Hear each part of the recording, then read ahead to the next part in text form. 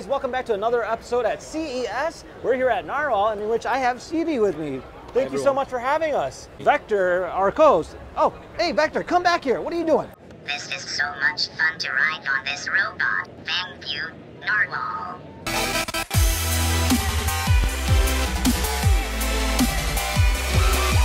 So, can you tell us a little bit more about your robotic vacuums? Of course, thanks so much for coming to CES. So for this year, we've got 2 new robots, including FurX Ultra and FurX Plus, and some WeDrive Vacuums. So maybe we can give a quick look at these products. All right, let's go ahead and take a quick look at the specific booth and see what they got to offer. Let's go. Let's go. Also to note that they have early bird pricing right now. Check out the link down below. All right. It's actually a very nice booth, by the way. Thanks. Right, whoa, this is actually pretty innovative. You got a lot of different things going on, is that correct? Right, we have 2 products right over here, and this one you're looking at is FurX Ultra, our latest flagship model, robot vacuum and mop. And here are some cool features in the screen. Oh, maybe, nice.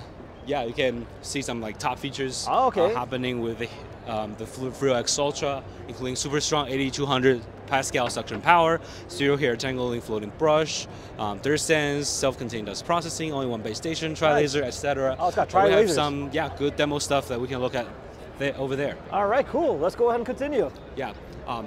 Also, maybe let's take a look at this FurX Plus, which is more mass market model, but includes many of the core vacuuming features. But let's get the demo units first. Okay, sure. Let's go ahead and jump right into it. We have a demonstration going on. Is this regarding what, the hair tangling? Yeah, it's for zero hair tangling, which is already certified by QV and SGS. But really, let's take a look to see how that works in action. All right. So this is a human hair right here? Yeah, let's try some human hair first. Yeah, I can see it spin super fast towards the end and got all sucked up. Maybe we can see it again because it was too fast. So it just like goes into the side. That's so cool. Let's see some pet hair first as well. Oh. Yeah, so you see the results. Yeah, it goes to the corner and gone.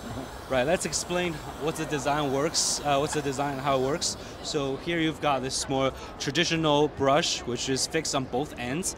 Those ends are actually where hair can get most easily tangled. Right. Yeah, what we've done here is this what we call single air floating brush. It's fixed only on one end, and the other end is literally floating, not fixed. That leaves you extra space towards the end, which is like air. You can't get tangled with air. And it can just suck it right up. Exactly. Awesome. Yeah, the other thing about this is the aerodynamic design, which guides the hair in one direction only. Right. So you can see the conical shape, kind of a larger here and smaller there. And the bristles are also tilted into this direction. Oh, okay, so the directional on it makes a huge difference too. That's actually really cool. That's actually pretty innovative. Nice. Yeah, we hope people will like it. Then the second thing about this thing that's special is what we call dust compression technology. So kind of explaining the background a little bit, compared to some traditional self-empty stations, a lot of them try to transfer the dust from the robot to the station, where we have to travel through a long pipeline. Exactly. And those hair can get easily stuck in the pipeline. When you get stuck for weeks or even months, bacteria can grow, odor can grow there, so that's kind of gross. That makes sense. And also, it's super noisy when you have to travel through that kind of long pipeline. It's like a jet engine lasting for 20 seconds. What's innovative about this? Let's first see it in action. Is that this, with our very strong suction power, compresses the hair all to the end and in a much denser state. It does this over and over again every time the robot goes back to the station. Oh, wow. So over time, you can increase kind of the usage, the efficiency of the physical space. This already gives you 1 liter of physical space with this dust bin.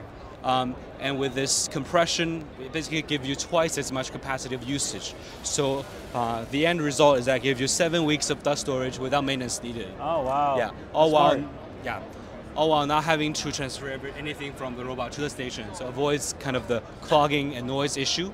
You already heard it, it's like kind of a lot quieter. It's not as loud as a jet engine. Exactly. It's 20 decibels less noise with this. And that's only for 5 seconds versus 20 seconds you see with stations. Right. Okay, that makes sense. Very cool. Yeah. And then over here, you got the mopping system. Right, exactly. The mopping system, we have this triangular shaped spinning mops, right, which also elevates to avoid carpets. And as it spins, it applies 12 newtons of pressure to the floor, which is twice the industry average.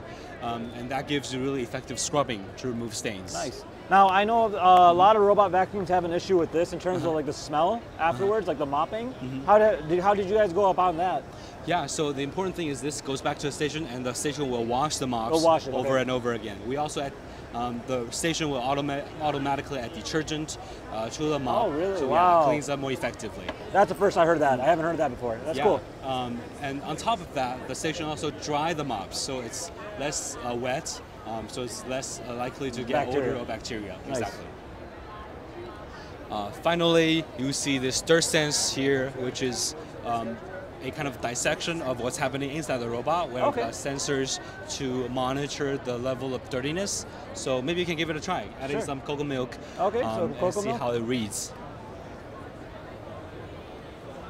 Yeah, you can see the screen. It shows the level of dirtiness here. It goes up as you have dirt goes into the robot. Similar things happen with the robot with the station, where we see how dirty the floors are, how dirty the mops are. So it keeps cleaning until the floor is cleaned, until the mop's cleaned. Okay, wow, that's cool. Very nice. Yeah, we hope like this robot just helps users so they don't even have to think about how to set up the robot. And then looks like we have some other stuff going on here as well. Yeah, we've got this WeDrive Vacuum, which is for people who like more like an instant cleaning. They don't want to wait the robot to come. This just helps you when there's some like quick dirt on the floor. Maybe we can show some catch-up and how this WeDrive Vacuum can clean it. Do you want to give it a try? Yeah, sure. Yeah, I can take it out, and once you just like, and we'll start. So if you press the power button, we'll start very soon, and you just like go over the messes, and you can see everything's clean in its wake. Nothing's left. That is cool. You can even and even says the percent detected of dirt. Yeah, I can see the dirt and apply different pressure, different suction power based on what it sees.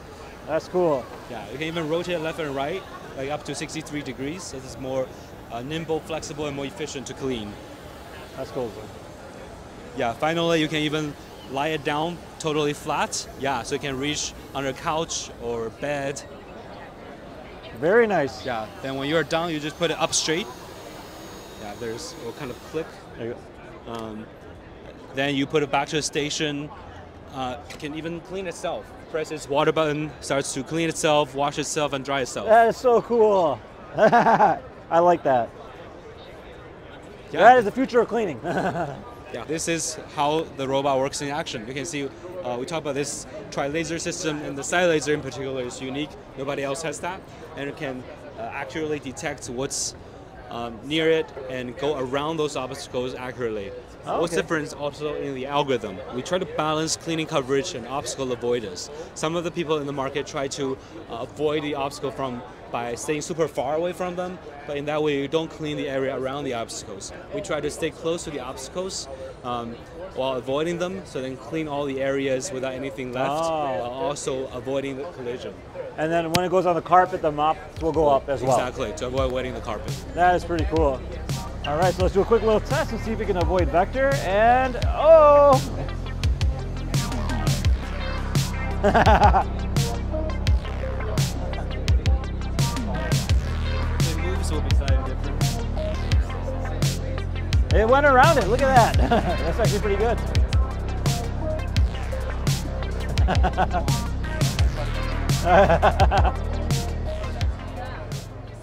And I'm looking forward to seeing what else you guys have coming up in the future. Thank you so much for your time. Bye-bye.